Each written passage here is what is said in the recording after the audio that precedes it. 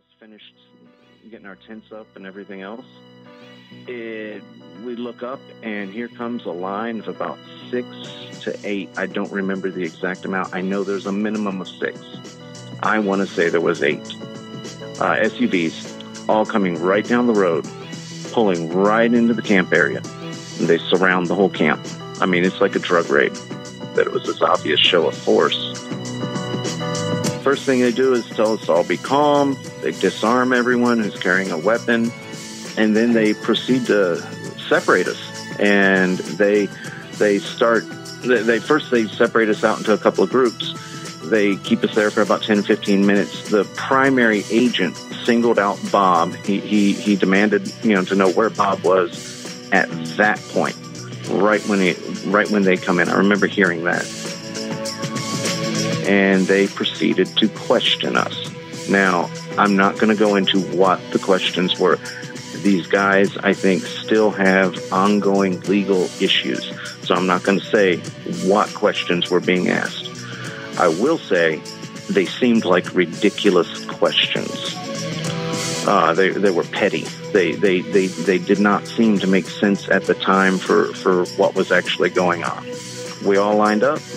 We all, we were asked, we gave them our answers, and for the next 2 hours after that, we were just standing there, isolated from each other, and they would hit people individually. They'd go up, and they'd go and ask them, pull them aside and ask questions. They'd, pull someone else aside and ask them questions.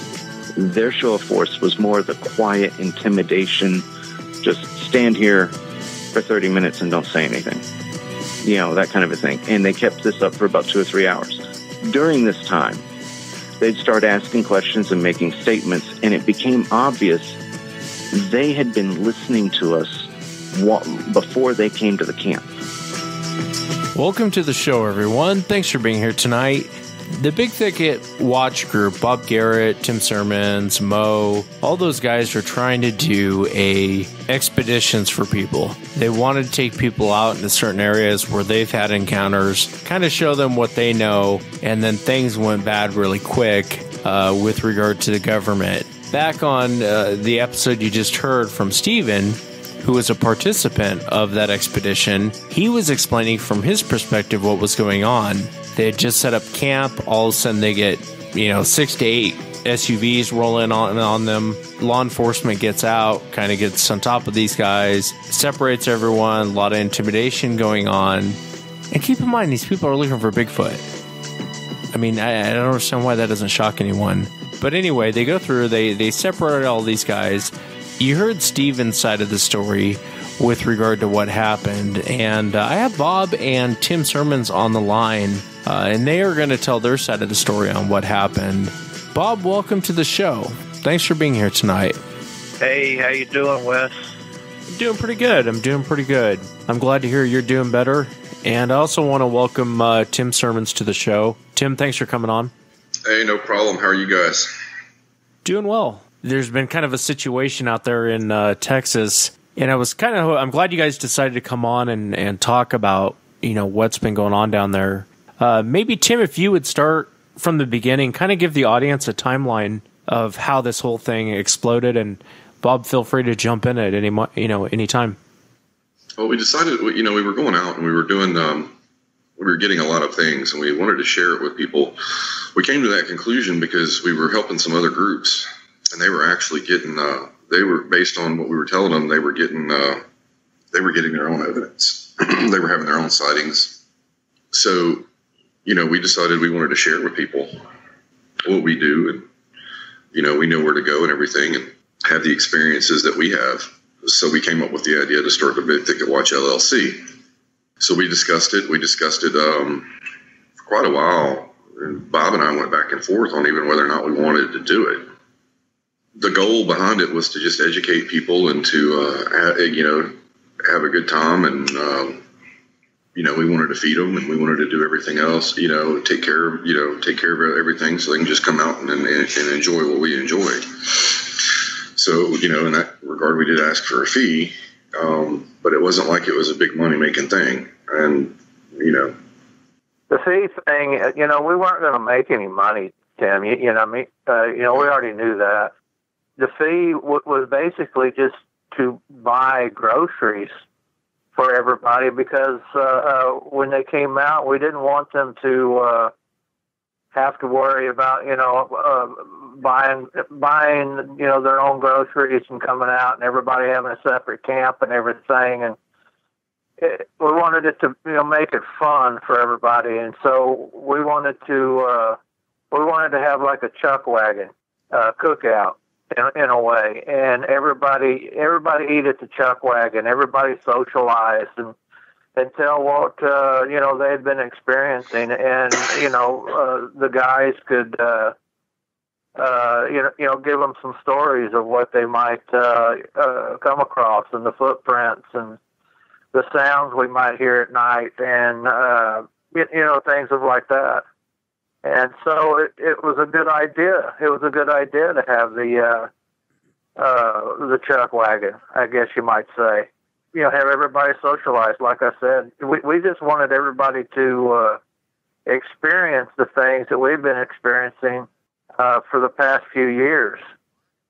And as Tim said, helping some of these other groups organize, since I had the maps and everything, made their little expeditions quite popular here in Texas, and so we just decided to do it for ourselves as well.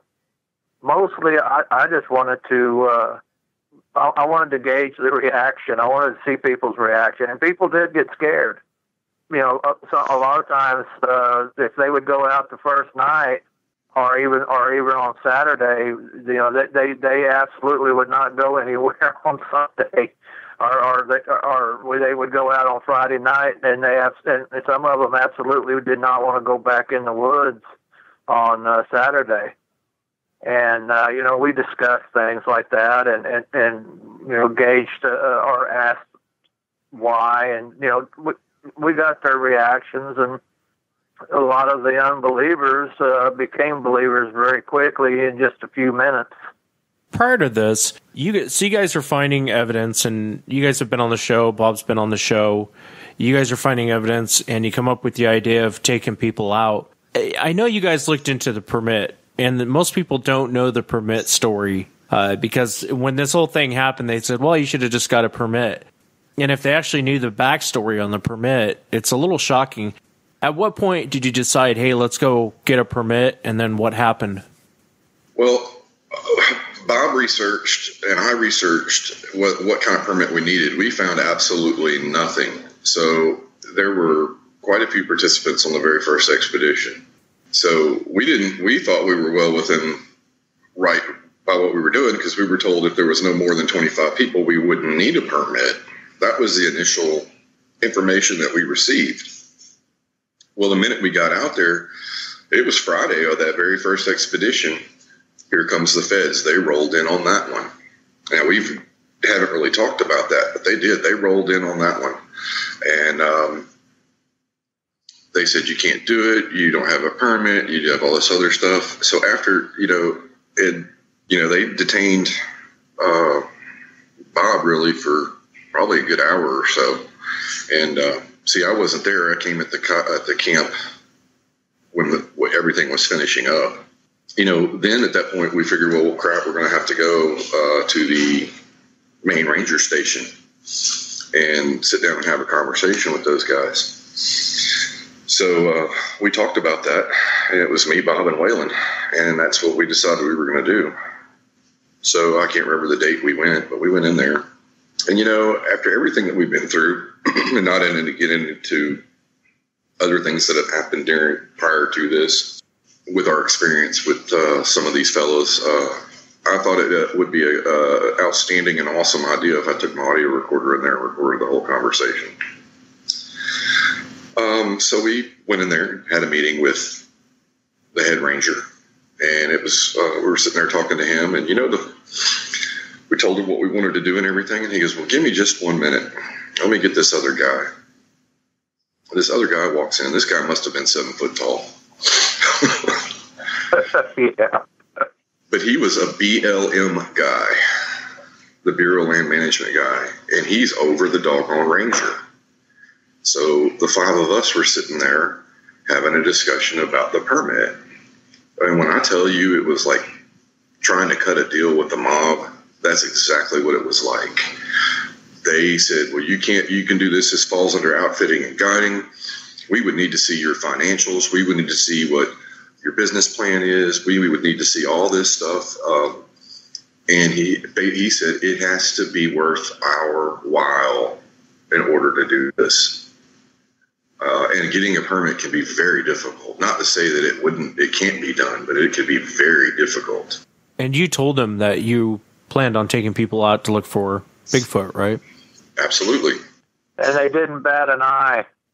As a matter of fact, with all my run-ins with them before Tim ever, came onto the scene and into our group here, I had already had a lot of run-ins with them in the first place. One of the first things they wanted to know from us was they wanted to know the migration habits.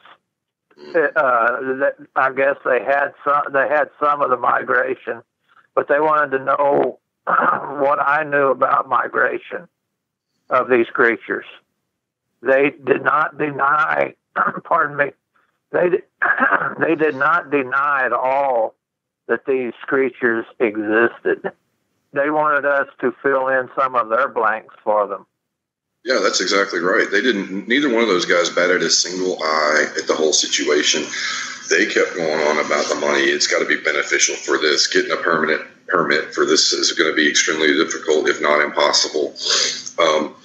He said, I come from Colorado where we do a lot of outfitting and guiding, but here in Texas, we don't know if we're going to do all that stuff. And then they said they would have to open it up for bidding. And then he goes, part of the problem is, this is what he said, this just kind of blew me away. He goes, part of our problem is we don't know where Bigfoot or Sasquatch goes. I'm going to have to get with the biologist and see what their opinion is of this. And he goes, we may even have, and this blew me away, we may even have to rely on experts such as yourselves. That whole statement blew me away. We're like, what? You got a BLM guy telling us this? The big thing with that was we were in there for an hour. He kept talking about the money and everything else like that.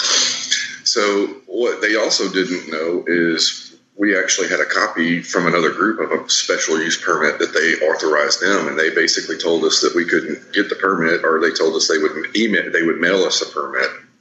When we got to that point in talking about it,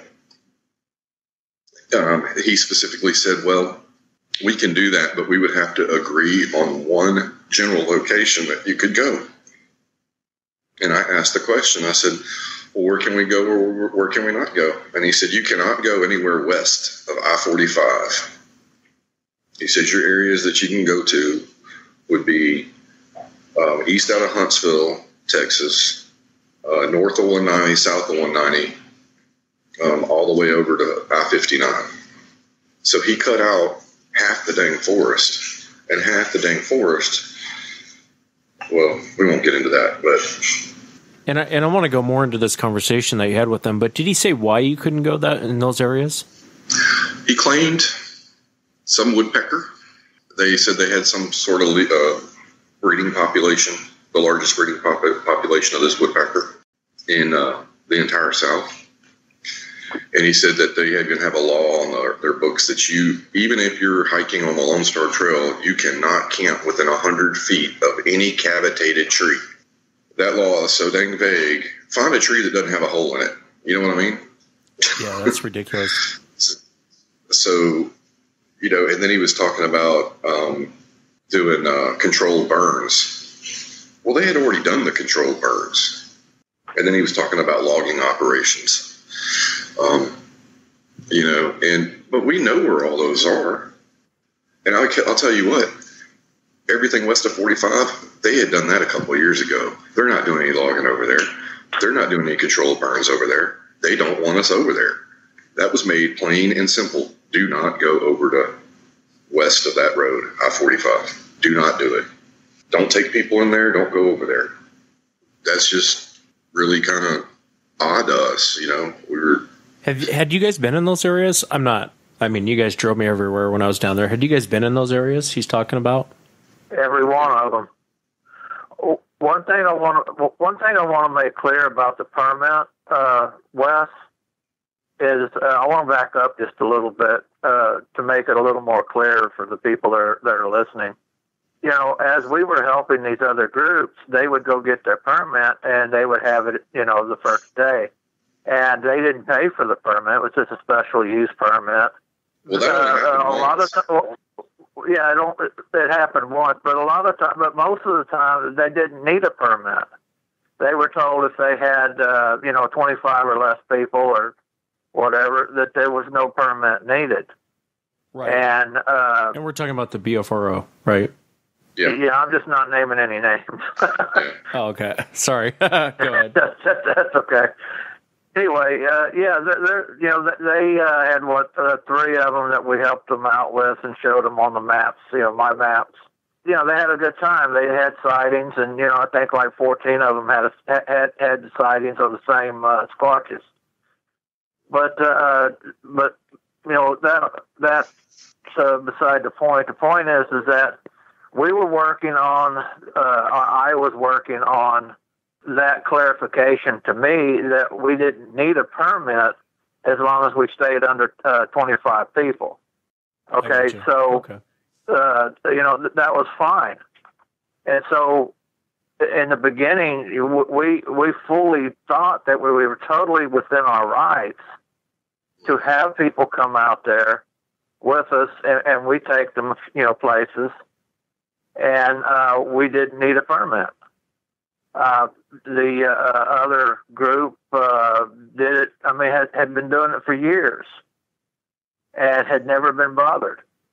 And so we thought it would be no different with us, but I should have known because I have had run-ins with the feds, the Parks Department, for several years since before then. And I should have known that I would be differently. I would be treated differently. And sure enough, they sped in and they interrogated me for, over an hour or so. But there was a lot of things that really upset me. And I guess, I don't know, we don't have to get into them, but I just wanted to clarify that one of the reasons why we didn't go and get the permit in the beginning is because we thought we were under our legal rights to have a gathering of 25 or so people out there and needed no permit. And that's what we were working on. That's the way they worked with the other group for years and years out there. And we thought that we would be, no different than the other group. But it escalated from there for us. Before you guys get into that, what kind of run-ins did you guys have with the feds? Well, where to start on that one? Bob's had quite a bit more experience with them than I've had. But, we've been out in the woods and, you can go back to your Insider episode that you've done, not the most recent, but the one you did where, with Ken, I think was his name, and where we were in the woods and we were getting shot at. And that guy told you when, where, what time we left, everything, and we were getting shot at. That's the truth. And that was not a very small caliber gun that was being shot at us at all. Oh, bro. So that's happened. We've been shot at a few times out there. Can you say, the same night that was coming out, that happened, we were going down the road and here comes a car right up on us, a cop car, and coming up on our bumper, and then turns his lights on and then comes around us and turns on down the road. So that's the kind of things that I've had more experience dealing with. Them face to face, I have not had too many. Bob's had way more, and I know some of those are a little sensitive. So I don't know how much he's going to want to say. But that's been mainly my experience with them at this point until all this. Well, you know, Tim, when you the first day you came out with us, and then you started really coming out, you know, I told you, I said, don't be surprised if a game warden or federal agents come out here and harass us. And you thought, well, you know, Bob's crazy. I know you did. And then I told you about the helicopters and everything, and all of that. And then what happened on the corridor? Yeah, Wes, you've been to the spot. We were down at this one particular place. This particular place we always go, and there's just hardly enough room to turn around. So I always turn around and back in and face my way out, because you can't go anywhere. You can't go straight once you get to the end. We're sitting there, Bob and I, we have the windows down, we had our audio recorders, and then off to our right, which would be going north, upriver, we hear 3 or 4 extremely awesome freaking Squatch calls. And I'm telling you, not 5 minutes after that happened, you hear the helicopter coming, and he's flying low right across the lake, comes right to where we are. He's got the spotlight on. He's spotlighting the ground and everything. And he didn't light us up, but he's put that spotlight in front of us. If he saw us, he did. I mean, I don't know how he didn't. And then he turned and went north to where those calls came from. So that was my first, and we actually recorded the helicopter flying over. But I mean, he was so low that the tops of the trees were blowing, you know, from his rotors. So, and it was most definitely a Black Hawk helicopter. Well, they hover over our camps occasionally with their spotlights on. What these are actually called little birds. They're small, and smaller than a Black Hawk, and they're called little birds. They have a spotlight, and they also are equipped with. Because I'm familiar with them, they are equipped with night vision and also flare, heat seeking. These things have always, they've always followed us down the trails that we go through. If we're on the corridor, which is a migration area for these things, they will pick us up. I think there's ground sensors out there. And what they do is they come out and they spotlight us at night. They spotlight our camps. They spotlight us on the Lone Star Trail occasionally. It's not an everyday occurrence, but what it was an everyday occurrence was the fact that we would get followed. We would get followed all the time from our house. Into the national forest. They would follow us where we go, and then there would be an appearance from the park police or the feds. I'll just say it, the feds. I don't know if a lot of people know this or not, but the park department actually has federal agents. They're not just park police, and they're not just game wardens. They have their own federal agents, and these are the ones that we've been dealing with a lot. That's true. So I mean, we've had run-ins with them. They haven't been as aggressive as with this situation.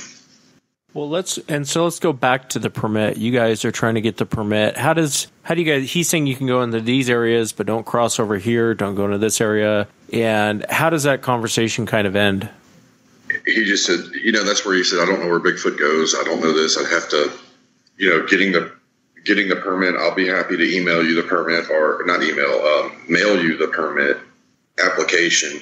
But I can't guarantee you anything. It has to be within the government's interest. It has to be beneficial to the government in order for it to even be considered. And at that point, they didn't even guarantee us anything, because they said if they were going to do it, that they would open it up to bidding to other groups and everything to see if they wanted to do this. And they, with the government, they're going to go at the lowest bid. So, that was pretty much kind of how it went down. Well, They were supposed to have sent the application to us. I knew that they were never going to do it, but we checked the mail and checked the mail and checked the mail, and neither one of us got anything. Our business address never got anything. And Waylon, who is pretty much a part of us, he went in there to get a permit to go into what we call Monkey Pond. He was just innocently going in there because I think he was going to take his girls or something. His children. Of course, we were going to come out there at night and do some camping and everything. The thing about it is that he saw this Frank. Matter of fact, Frank was basically watching him. And he told Frank and reminded him to send the permit, the applications for these permits.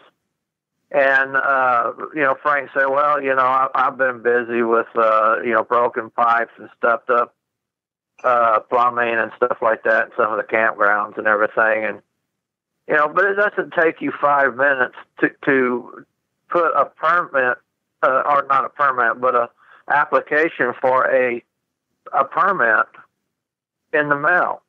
His secretary could do that. It's not a big deal. But the thing about it is that he was issued a permit to this area, and it wasn't 10 minutes that he left the forestry headquarters that he got a telephone call, and they pulled his permit. Yeah, that's Waylon. Yeah.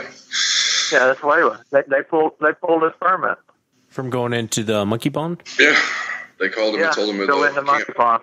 They told him the camp area was full and that they couldn't. That permit was no good, and she was looking at the wrong calendar day or something like that, which is a bunch of crap. Because I can neither deny nor confirm, we still went in there that night, and there was not a soul in that place, allegedly. So so that's proof positive they were just screwing around with us. Yeah. So when you guys were trying to get the permit, had you guys done any outings yet? You guys had done a couple of them, hadn't you? We did the one, and that's when what was it, Bob? The game warden showed up. Right. And the game warden showed up. The game warden was bored. I mean, he didn't give a damn.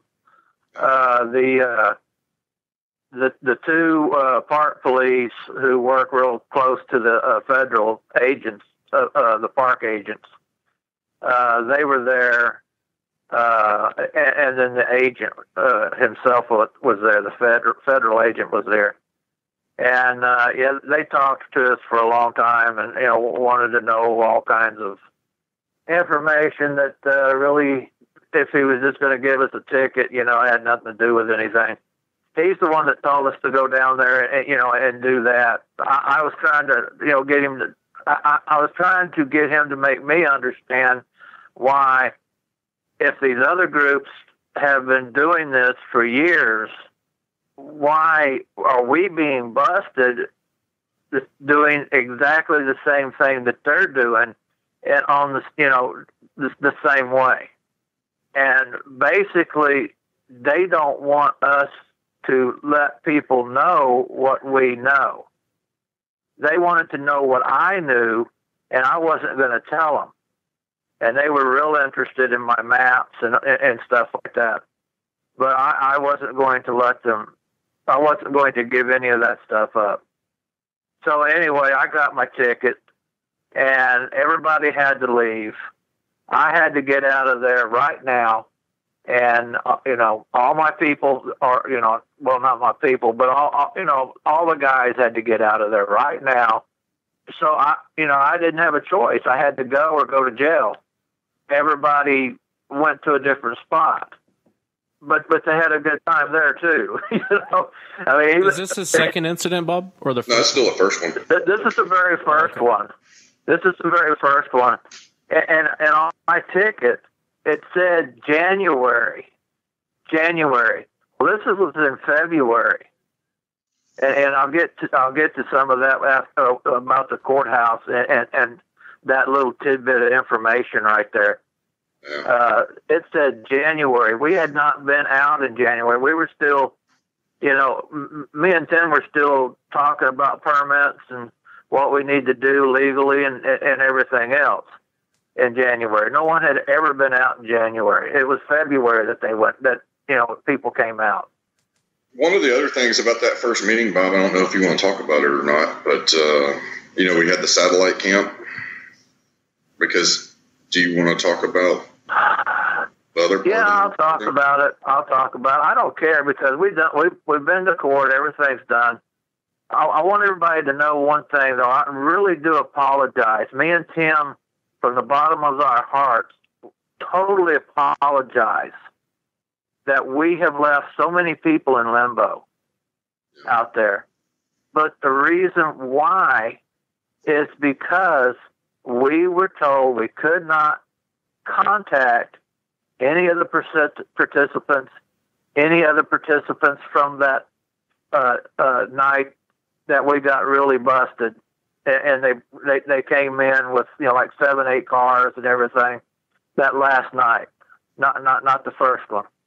But we could not talk to any of these people, or we would get more tickets. And so we didn't. And I know a few people got upset about it and everything, but there was nothing that we could explain. And I know that we were being monitored, watched and everything. And so we could not speak to these people. We did not know how they were monitoring us exactly, but they were. We conformed to just a total blackout of not speaking to anyone. Tim and I did. And I just wanted y'all to understand that.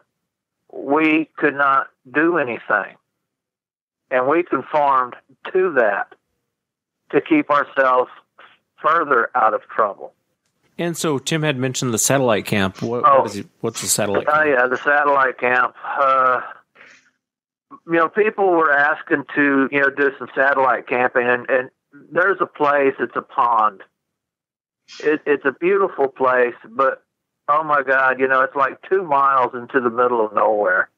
So we went out there, we were setting it up, and Tim and Waylon and I, we took out a bunch of campfire wood, and I have this big trailer. And we had to pull it. It liked to kill Tim and Waylon. Mm-hmm. But I'm not laughing at you guys, but it was kind of funny. That was a rough one. Yeah. And both of y'all decided we're not doing this again. We're not taking anything out there again. Well, anyway, the boys, my sons, they were going to be in charge of the satellite camp, and a lot of people wanted to go. They had gone, and they were setting up the tents and getting ready for everybody to come out there, and getting ready with the campfire and the food that they would cook and things like that. Well, they had walked down. They had to make several trips of that 2 miles back up to their pickup truck to carry in more stuff. It was a pain in the butt, but people would really like it because there's a lot of activity out there. But anyway, my sons got shot at. Granted, some of the rounds weren't but about 25 feet away from them. And believe me, if you've been in combat, 25 feet is 25 feet too damn close, Yeah. My Travis, my son, well, he pulled his gun. He was looking for something to shoot back down range, but he couldn't see him. And then the shooting stopped. Well, they sat in there in their little holes in the ground, watching very closely, and nothing else happened for a while. So they got up and they started moving, and they moved on to the camp. Well, they called me and told me that they were being shot at, and I told I was in the middle of talking to the agent, and I told him, I said, well, here, talk to him. And I gave him the phone. I said, people are shooting at my sons. Well, he didn't want to take the phone and took it, and he talked to them, and they all rushed out and everything, you know. They came in a whole different way than we know anyway, and we've been out there for years. And as a matter of fact, they came in from no man's land. That's what I call it, no man's land. Now, when you say they came in, are you talking about, okay, is this the second time you guys had been interrupted with the federal agents, or is this still the first time? It's still the first. This is still the first expedition, yes. And you said the agents came in from no man's land. What does that mean? Basically what it is there was one road that's gated off that we would walk in, and you could drive. I mean, if you had a key, you could drive down part of the way. There was another way in there that we didn't know about, and they came in their vehicles completely around a completely different way and came in behind them. And that's what he means by that. They came in a completely different way. We had no idea. There was even a way to get back there that way. So they came in from just a random position, not the normal way you would drive into this camp. Yeah, they didn't take the direct route. They took an indirect route, which didn't make any sense either unless they were already out there. They didn't care that my sons had gotten shot at. What they cared about was what was in the tents, what was in their backpacks, what was in what was in their pouches, their tins of food and stuff like that. What was in there? Do y'all have any drugs? Where's your guns and all of this stuff and everything. And Travis, Travis is really quiet, but he's kind of like me. He's got a hell of an attitude. And he told him, he said, "Hey, look, we got shot at right down here." He said, "I can take you down here and show you where we got shot at. The bullets hit the trees." And they waved him off and said, "Oh, no, don't worry about that." Yeah, that's exactly what they told him. Travis was mad, boy, and so was Brandon. That's odd. You think that'd be high up on the priority, someone getting shot at, generally, and very close to where... Well, I'm fixing to get to that. That's something that really upset me and shocked me. And I'm fixing to get to that in just a second, okay? They left my sons out there in danger. When does a law enforcement people leave people out in the middle of nowhere where they have to walk down past where they just got shot at in the middle of danger instead of driving them to their vehicles? When does that happen? It doesn't happen. So we got a group together and we started out there, and believe me, if somebody would started shooting at me, I was going at it with my semi-auto. I mean, I was just going to go at it. And everybody out there with us, Tim, Waylon, and a couple of people from the participants, and we wanted them to shoot at us. I was mad. These were my boys, and they left them in danger. Well, anyway, Travis showed us the trees, and lo and behold, my God, man, somebody had gone up those trees with tree spurs on and dug the damn bullets out of those trees. They dug the bullets out of those trees. You could see each tree that the bullets hit. You could see the spikes that went up the trees, and where, it was torn up around underneath them because of the spikes. And I'm a tracker. Me and Tim, we discovered where they came in from and where and then where they went back. And we got pictures of where the holes were dug out. And maybe I'm telling too much, I don't know. But anyway, one of the things I discussed with the head ranger and Frank, the BLM guy, and I don't know if I should use his name or not, is this fact. Because and it's on tape. We have it all on tape. Everything is on tape that we're talking about. I asked them, I told them, I said, if we have to go before the judge, I am going to ask the judge why this happened. Well, they didn't like that. He said, well, I can't speak to the law enforcement part of the force. They don't report to us, and I don't know what their policies are. But anything that they do is designed to keep people safe. Now, that comment right there made no sense whatsoever. It did not fit what was asked of them. So how is getting shot at keeping people safe? And this is coming from that guy. You know, it just blew us all away. Yeah, it's interesting. You know, if you're talking to a cop and he's talking to you, like, let's say for a speeding ticket, and someone runs up and is like, hey, someone's shooting at me over here, you think he'd drop what he was doing and run over there and see what's going on. And these guys were just totally uninterested in what was said about being shot at. They didn't care, it seemed like. No, they didn't care. They didn't care at all. My idea was that, and I'm not going to quote the agent here right now, but they knew that the boys were getting shot at. They already knew that the satellite camp was going up, and I think that they knew that the boys were getting shot at. And so what happens next? Well, after that was pretty much the end of that whole meeting. He assured us that we would have it within a few days, the application for the permit, and we kind of left it at that. And, well, wait, hold on a second. They did tell us, Tim, was it you or Waylon asked, well, where can we go? It was me. Where can we go with our group of people? And they told us 4 Notch Road. We could go there.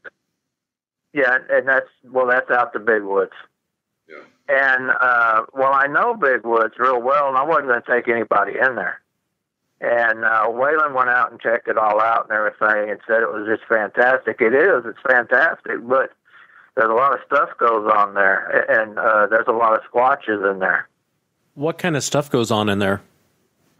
People get killed up and down through that part of the Lone Star Trail. I don't want to go into that stuff. So Waylon checks it out, and then what happens? Well, see, we thought that we were perfectly fine going into that area because that's where they told us we could go. That was the impression we were left with, yep. So we thought we were totally within our means, legal means, to be there because we were told by the BLM guy and the head ranger, hey, you guys can go over there. That's what we did, and that's why we continued with the expeditions. And and of course, you know, they turned out to be really good, but they're extremely aggressive over there. And, you know, people were getting really scared. They didn't want to go back out the next day, which was fine. You know, not all of them wanted to go out. Some of them still wanted to, adrenaline junkies, you know what I mean?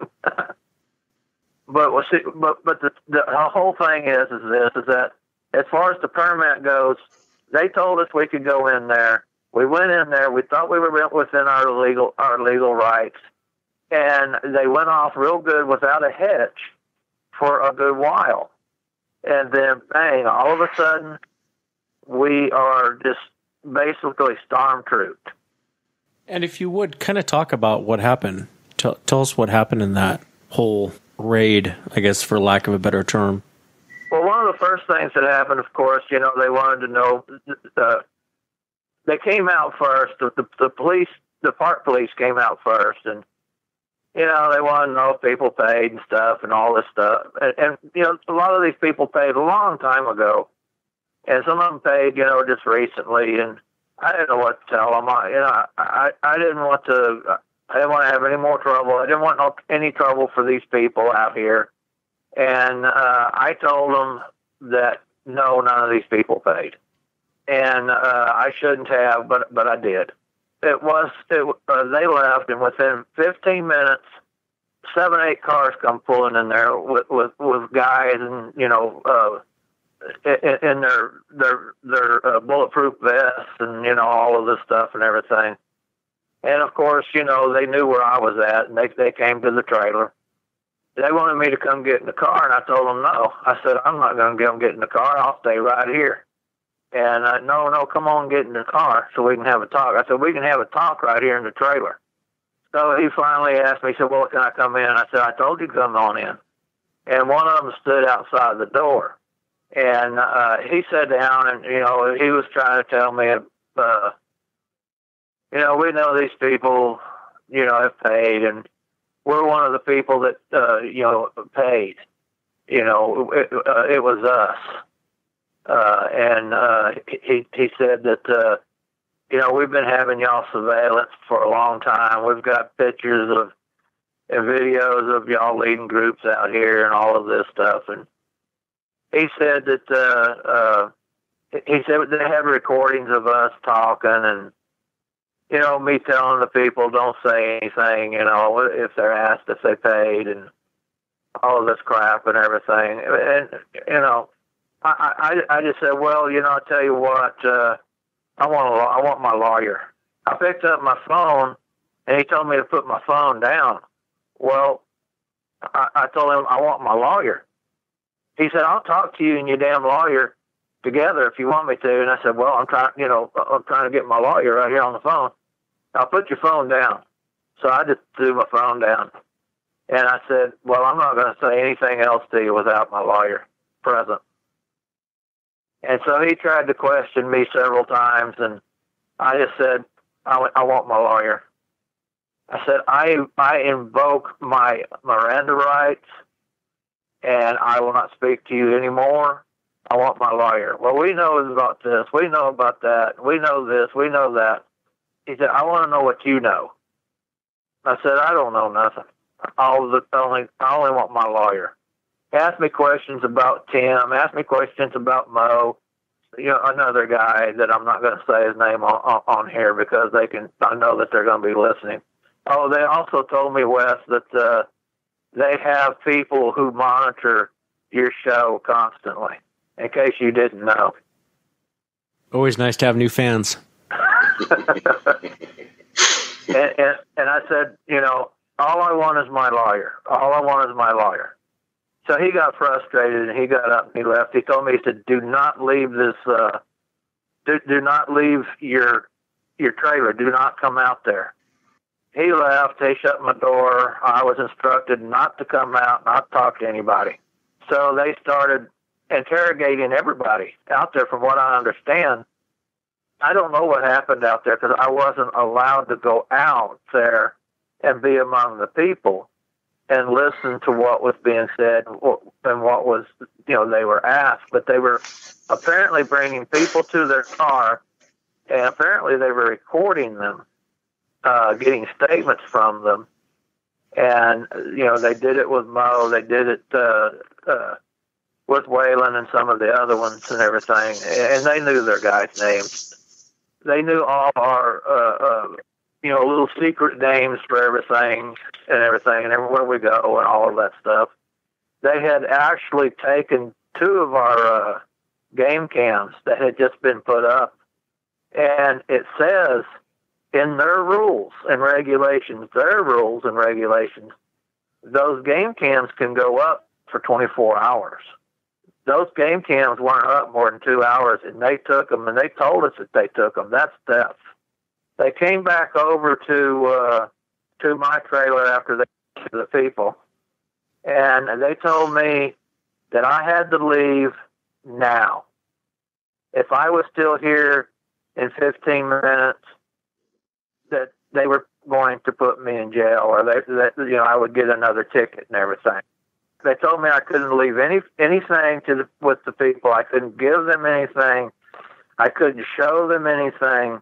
I couldn't show them any videos, audios, pictures. I couldn't show them nothing. And I couldn't leave anything for them because that would be me giving them, or me providing for them. And that's against the law, and I would get another ticket. I wasn't even supposed to speak with them. Well, I did stay longer. And we ascertained that our phones were being surveillanced. We went ahead and picked up, and we left. And I try to tell everybody, that I'll try to, be in contact with them and everything. We finally picked up my trailer and the chuck wagon. I couldn't leave them any food. I couldn't leave them any water. They would just have to be on their own. But they did let Mo stay there until 6 o'clock in the morning, which was good.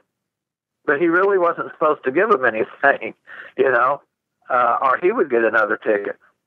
So anyway, we left. That's really interesting. Yeah, we left, and Mo left and everything, and these people were basically on their own. And I felt sorry for them, but we were being watched. When I left my neighborhood to go to the store or just go down the street, I would have a black or a white SUV on my butt, watching me, following where I was going. I couldn't go back out there and take care of these people. I felt horrible about it. Tim felt horrible about it. We discussed it some. But there was nothing that we could do, and I want the people to know that we didn't mean to desert them. That was not something Bob Garrett does or Tim Sermon does or any of the guys.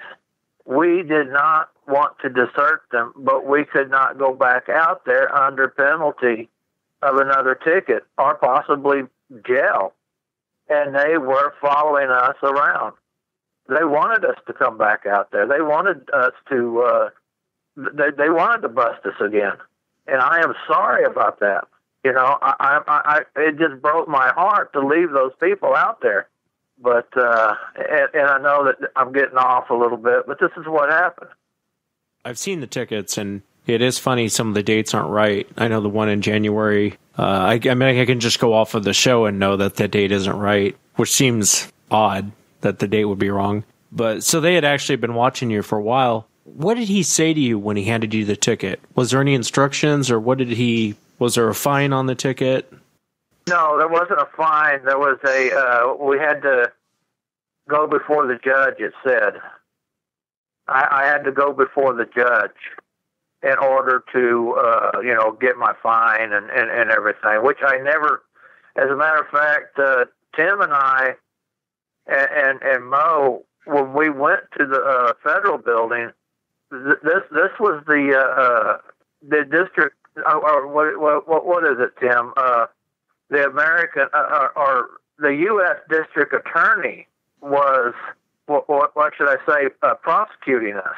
We didn't see a judge. Before we get into that, Tim, you had a run-in with this guy because you weren't there the night that when this, let's call it a felony, took place where they raided you guys. What was your run-in with the guy? Well, I had to work. Several of the expeditions. I wasn't out there Friday. I had gone home early Friday or late Thursday night, and just came home and went to bed and got up around 3:30, 4 o'clock. I had to go to work for 7 o'clock. I was going to head out there, and I was told that all this stuff went on, and I was just kind of blown away. And then I was told that was given a number and told I needed to call this guy, and I called him, and he said, well, I need to meet with you. And I'm like, well, what do you need to meet with me for? He goes, I need to give you a citation. And I'm like, for what? For being out in the national forest. And I said, I wasn't even out there. And there were, at that point, there's just no point in arguing with him. I said, look, all right, okay, I'll meet you. So I drove to their headquarters and sat there and walked in there and was talking to him, the two feds there, and they said, do you mind if I record this? And I said, not at all. And I pulled out my audio recorder, as long as you don't mind me recording this. And they didn't have any objections. So I've got that whole conversation recorded as well. It was the same thing. They was trying to interrogate me about Mo, about Bob, everything else. Wanted to know this, that, the other. And I just told them I didn't know anything. They asked me if I was an expert. And I said, an expert at a mythical creature, according to you guys, doesn't exist. He goes, well, you're going to have to go before the judge. I said, okay, so I'm going to go before the judge and say I'm an expert of something that the state of Texas says doesn't exist. Oh, how's that going to go? They didn't bat an eye at that one. But that's pretty much kind of how it went. And he wrote me the ticket, and he walked me back to my truck. And he looked at my truck. He goes, oh, that's your truck. And I said, yeah. And he said, you're the one that pulled Bob's camper up there. And I said, yeah, I did. I did that on Thursday. That's pretty much all he said. I got in the truck and left. Well, so he knew your vehicle and everything. Yeah. And my ticket said the same thing that, the other one said. It just had no fine on it. It said it had to appear. And it was appearance was going to be within 60 days. Well, 60 days came and went. Well, I had this guy's card. So I called him up. I'm like, what's the deal? And he said, well, that conversation was interesting. He said, the attorneys, the district attorneys do not know what to do with this case. They don't know what to do with it. And I go, so what's the point? And he goes, well, the wheels of justice just turn slow. You'll be getting your summons. I'm like, all right, well, whatever. Anyway, he said, it's not like, he goes, this isn't any more than a glorified speeding ticket. He goes, it's not like you were out there poaching. Well, when he said that, I said, well, we run across those from time to time in our travels about poachers. And he goes, really? Well, if you do, you can let me know. And he goes, if you scratch my back, I'm not opposed to scratching your back. And I said, with this whole situation, he said, yeah, I can intercede on your behalf for the district attorneys, pertains to them. So Bob and I and Waylon went out, and we knew of about 5, 6, 7 places that they were actively poaching. We documented them, GPS'd them, and came on back to the house. And I didn't trust the guy, but we went and sent him one place, and that'll be a little later. I can clarify what happened with that. But that's pretty much the 2 conversations that I've had with that fellow. And so what happens next? You guys go to court? Oh, we waited. Finally got a notification. All 3 of us got notified on the same day of the court date. The court date was August 9th, downtown Houston, Texas, at the U.S. District Court. We get down there, and it's 9 o'clock in the morning, and we get down in there and go up to the courthouse and have to find the place and go in there and sit and wait. The appointment was at 9 o'clock, and we go in there, and there's a few people in there, and the U.S. District Attorney gets up there. He goes, "This is equivalent to traffic court," and they had us all sit in a line of the order at which we got there because they were going to just do it that way. Well, they pretty much cleared. We were the first 3. Me, Mo, and Bob were the first 3 in there. We're sitting down there. They hit everybody else. They hit everybody else and got their little tickets, or little speeding tickets, or parking tickets, or whatever, got them out of the way. And these 2 feds are there too. And so then they call us, and they said, and they look around. Then they go back and they sit at the table, and they all sit there and talk. Then they come back and get us and said, "Look, we need to go out in the hallway." Now, keep in mind, there is no judge in this courtroom at all. We're supposed to be before a judge. There's no judge. We have a U.S. Assistant District Attorney and the 2 feds, and they pull us out in the hallway away from everybody. And they say, "Well, all right, well, Mr. Garrett, you have this and this. Mr. Sermons and Mr. Michaud, you have this amount." And then the feds say, "Yes, and $2,000 in restitution." Well, where is that getting paid to? Directly to the Forestry Service. We'll set that up with you. I mean, it was going in there. It was like dealing with the mob again, all over again. It was like a damn racket. No judge coming here basically saying that we had to do this deal or not, because they basically threatened us $10,000, 6 months to a year in prison, in federal prison. Yeah, if you guys wanted to contest it. Yeah, if you guys wanted to contest it. Yeah. They said, you can just talk about it yourselves. Or actually even see a judge. Yeah, we didn't even see a judge. There was no judge in there. What I'm saying, though, is how shady is it? It's like, okay, here's the deal. You guys take this deal, or if you'd like to speak to a judge, and you'll probably go to prison. I mean, yeah. I guess that's our justice system. God bless America. Yeah, no kidding. But, they would have had to prove their case. But, what's to say they wouldn't have fabricated anything, I mean, I don't know. I was floored by the whole situation. Bob was floored by the whole situation. Mo was. But here's the kicker. So we go ahead and agree to the terms, and we go back in there. And so Bob's is what they said it was. And then me and Mo they added an extra fine to us just because. It's almost like they decided that right there on the spot. Oh, we're going to get them with 2 fines because they're not going to argue with this. They said, well, you got 1 ticket, but you got 2 charges. Well, I'm sitting there thinking, well, crap, how does that work? You know, I mean, it's like the freaking mob in action all the way. Yeah, and it's too bad. That's really the way the justice system is set up. It's just for them to collect a paycheck. They don't really care about justice or the truth. Or They didn't care about the fact that Tim wasn't even out there that one weekend. They didn't want to see any of it. They told us point blank, we don't want to see any evidence y'all have against the officers. They didn't want to see any evidence whatsoever. They just wanted you to take their plea deal and accept the money that they wanted you to pay, and that was the end of it. If you go to court, then you go to jail. Yeah, we were going to go to jail. I mean, they guaranteed us that we were going to go to jail. We couldn't win anything. The funny thing, though, is leading up to this, I contacted probably 15 to 20 lawyers, and I could not get a lawyer to take the case, and neither could Bob, and neither could Mo. They laughed about it, said this is ridiculous. This will never see the inside of a courtroom. This is ridiculous. I had one guy tell me, I've been practicing law for 50 years, and I have never seen this done, ever.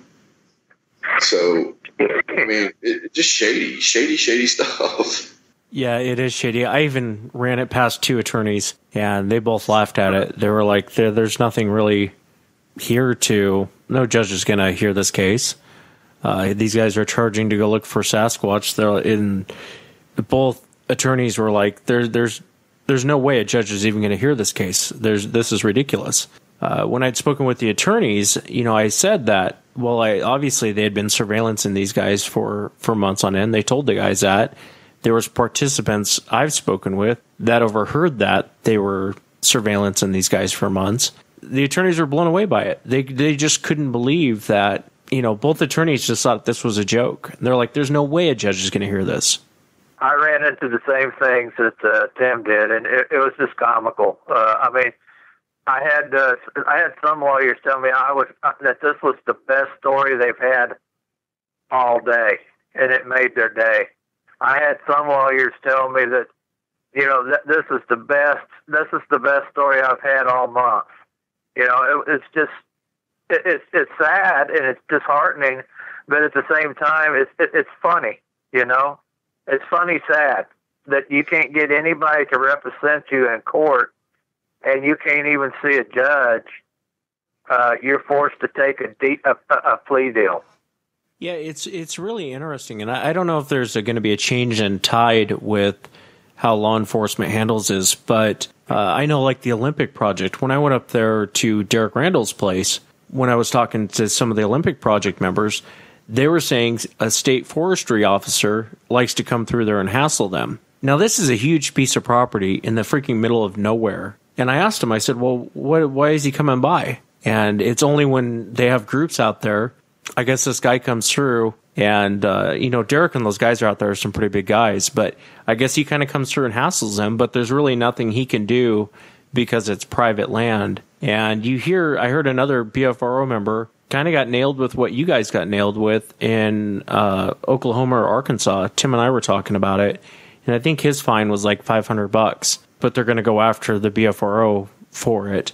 But it's just, it amazes me. It's like, does our forestry department have nothing better to do? You know what I mean? You would think poachers, and you would think, I know there's a huge drug problem out there in Texas. You think they'd be more focused on people coming up from Mexico. I mean, I hate to sound like Trump, but you guys know what I'm talking about. Coming through there, and I know there's a lot of drug activity through that area.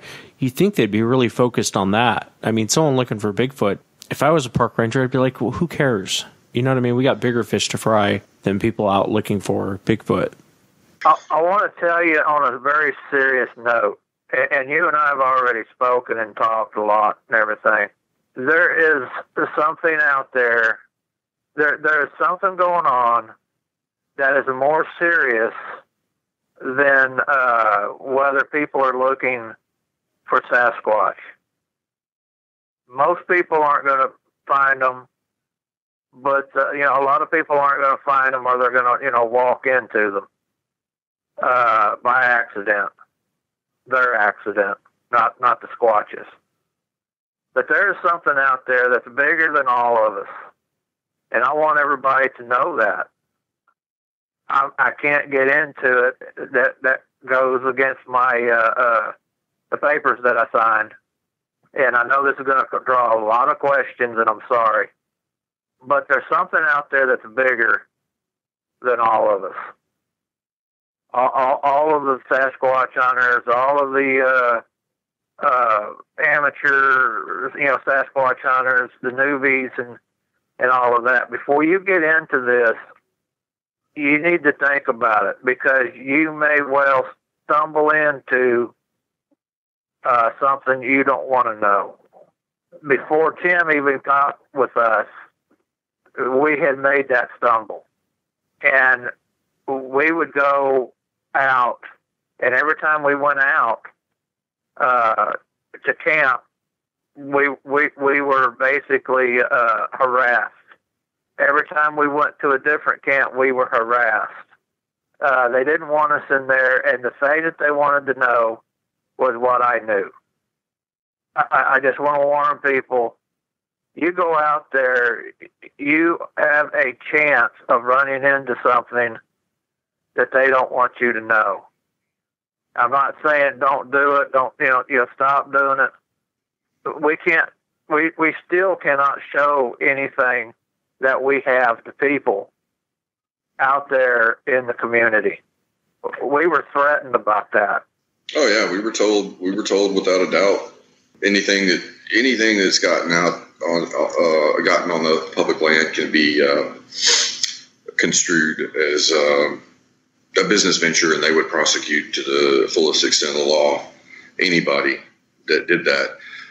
If you take a picture out there, if you get an audio file and you put it up on YouTube and you get money, if money changes hands, they will come after you. And that was made crystal clear. Now, with that being said, we did ask these guys, can we still go out there and research? And he said, yeah, we're not going to stop you from doing that. As long as there's no commercial enterprise going on, I don't have a problem with any of that stuff. Those are his words. We should plan an expedition, have everyone bring their own food, and just go out there and see what happens. See if these guys show up. Oh, they'll show up. But we can do it. They're still watching. They're still watching. We can do it. I mean, he's flat out told us, as long as there's no money changing hands or anything like that, we can organize. We can do that. There's no money. We're just out there, big group of friends, out there doing research and stuff. He's made it crystal clear that that's perfectly fine. But also, whatever we get, remember, Tim, whatever we get, you can't share. Stays between us. Yeah. We can't share that, or if we do share it, we could be prosecuted in some ways that they decide. Is it because it was taken on federal land, like video, or? Yes. Because it was taken on federal land. Yes. If it was taken on public land, we could do anything we wanted to with it. Private. Yeah, I'm sorry, private land. Yeah, you're right, Tim. I'm sorry. You can do whatever you want to with it as long as you can prove that you got it off of private land. But if you get it off of, if you get a picture of a Squatch, nice, clear, beautiful picture, he said, I don't care. But you use it, there could be repercussions. Tim asked me, he said, well, are you going to go after us if we do? And he said, he thought about it for a little while, and he said, what did he say, Tim? He said, yeah, he said, it just depends on the circumstances. It would be case by case, but yeah, the threat of that would be there. And that, he goes, the big key to it is that there's money changing hands. And, if you think about it, say you get a freaking awesome thing, you throw it on YouTube starts paying you, there's the avenue that they're going to go and he's going to prosecute you on or get you on. So the whole situation is just totally bizarre. It really is. But the Funny thing is, I mentioned, I don't know if we should say this, I told about the poacher. They actually caught one, and they caught the guy that we turned in the sight because he was in the courtroom with us. Oh, Jesus. Yeah. You got to watch out for those guys, man. Some of those guys, they, if they find out it was you guys, they'll pay you a visit while they're out there. Some of those poachers, man, you don't mess with them. Yeah. But, at the end of all this, we're sitting there talking to the agent, and you know what he asks us? He goes, you know what you guys can help me with? He goes, you guys know what you're doing out there. You guys know what's normal, a normal trail, and what's not. Well, we're having an issue right now with the cartel, is what he said. And he goes, if you run across those, just report them to me. I'm sitting there thinking, cartel? I don't know about reporting any of that crap. I like my head on my shoulders. Yeah, yeah, no kidding. You want to talk about somebody who doesn't play? It's those guys. Even after all this, he basically made it sound like we were free to do whatever we want to. We run across stuff, just let him know. It's just crazy. It's like making a deal with the devil. It really was. It wasn't a normal day at court. Not that I've ever gone to court so much, but, traffic court, yeah. Back when I was driving, that's how I had to quit driving, because a lot of people don't know that, but I do have seizures. So I can't drive anymore. But, normal traffic court is not like this. I even got to see a judge in normal traffic court. She's the one that just decided I wasn't driving anymore, which was fine. I shouldn't be.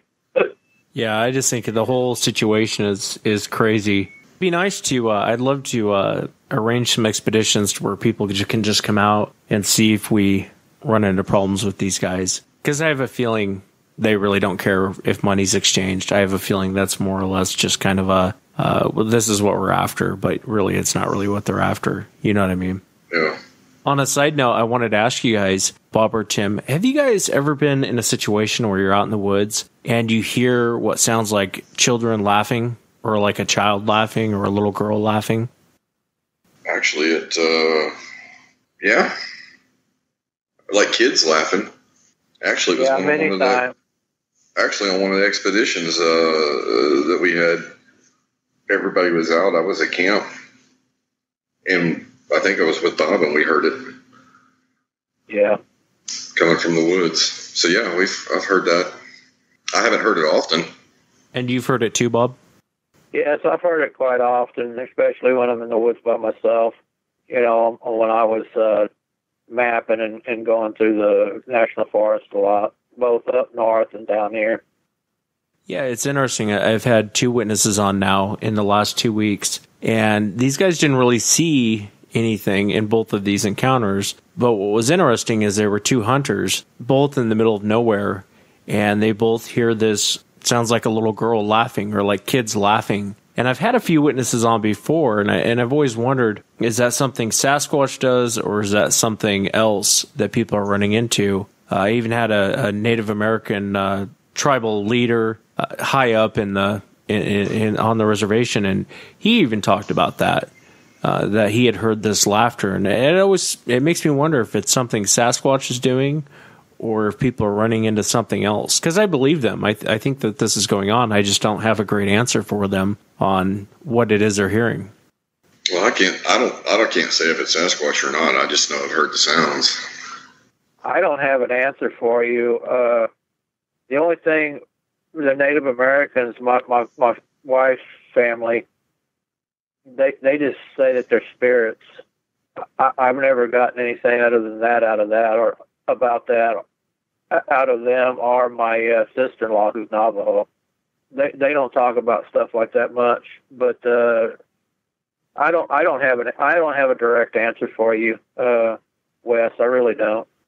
I would imagine, though, hearing something like that would scare the crap out of you in the middle of the woods. Especially, and you wouldn't think a child's laughter would scare you. Both of the witnesses I had on said it wasn't quite like a child laughing, but that's what they would compare it to.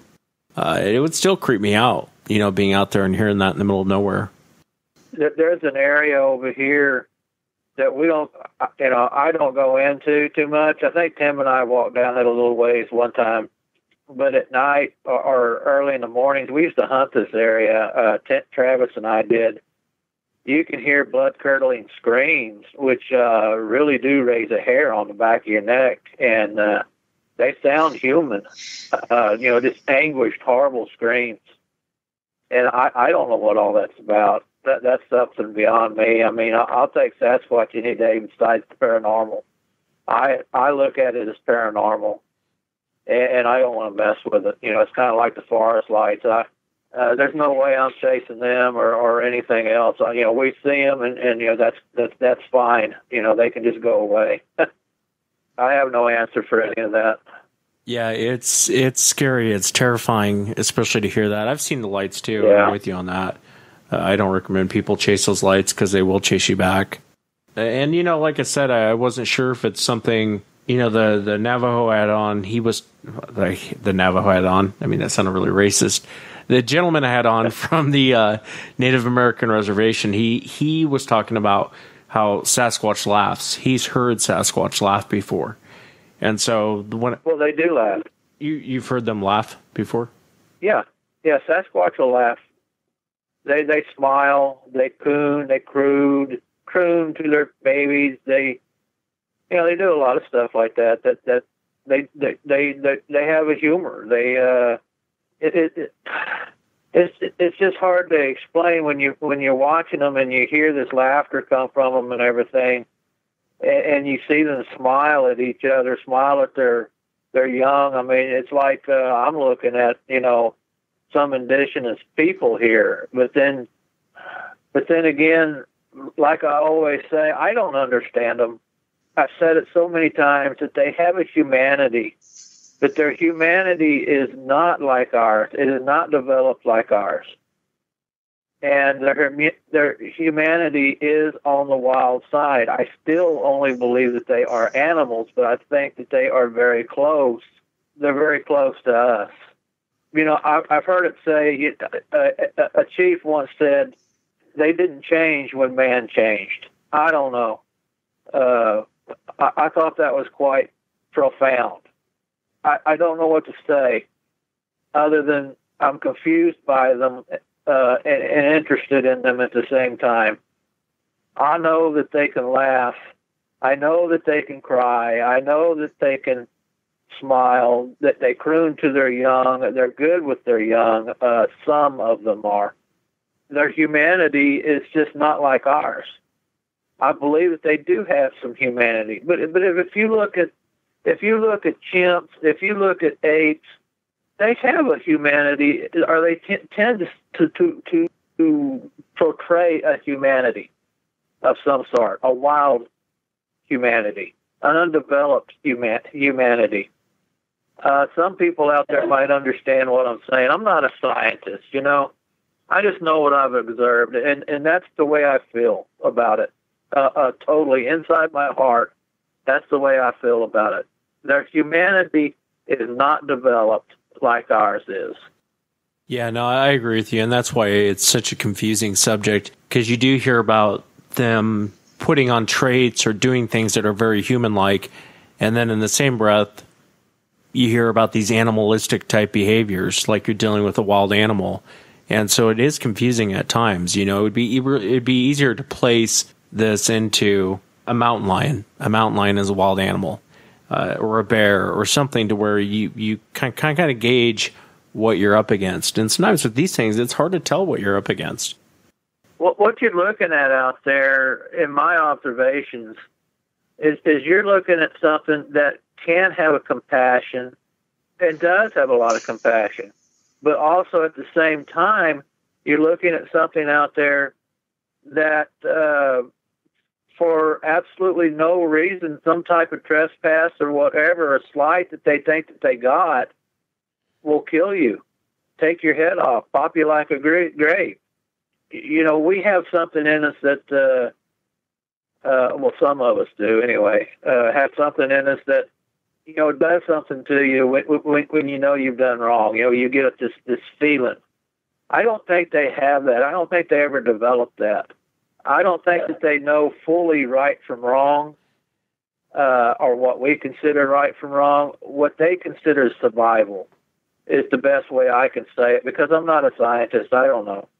It's just what I've seen, Wes. And yeah, I tend to agree with you on it. I guess the only other thing before we get back to the, just kind of wrap up the whole conversation, I wanted to ask you, Bob and Tim, what you guys thought about this.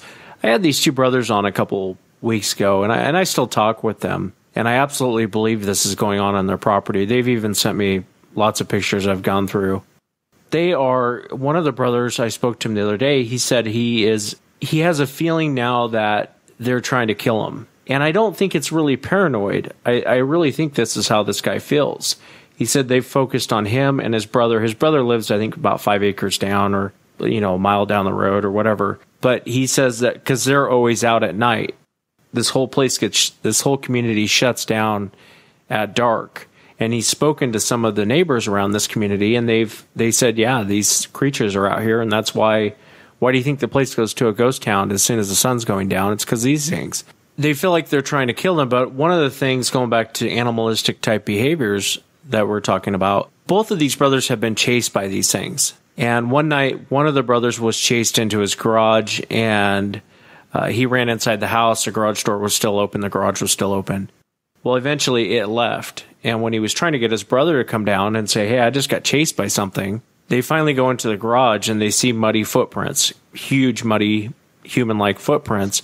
But they also see where this thing had peed while it was chasing one of the brothers. And I thought that was kind of interesting. I for some reason I can picture a gorilla or some other non-human primate getting so excited of chasing something that it pees, or and it's interesting because he said some of them look kind of humanish. Most of them look very monkey-like, a cross between a person and a monkey. But he said some of them are more human-like. And he said there's one that kind of reminds him of Chewbacca. He said it has really long hair. It's matted.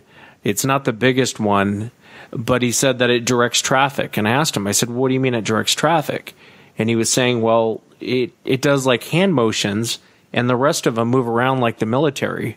Like you'd see special forces run around, but they're all following the direction of this one. And he said that's what it does. It makes like hand motions. It clicks with its tongue. The only one that in this whole group where they say they've heard what you describe as like the samurai chatter or someone talking is from the alpha, what they consider the alpha male.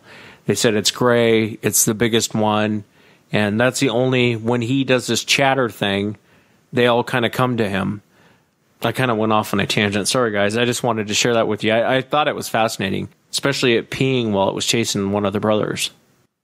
Well, that's nothing unusual. That's just, it's a mark. They're marking. You can go out there and pee on his pee and come back, and it'll have 4 or 5 spots, and it'll stink like hell out there. Travis and I did that, too. We went out there and urinated all around where we set up some game cams. Well, the game cams were torn off, and they were peed on and everything.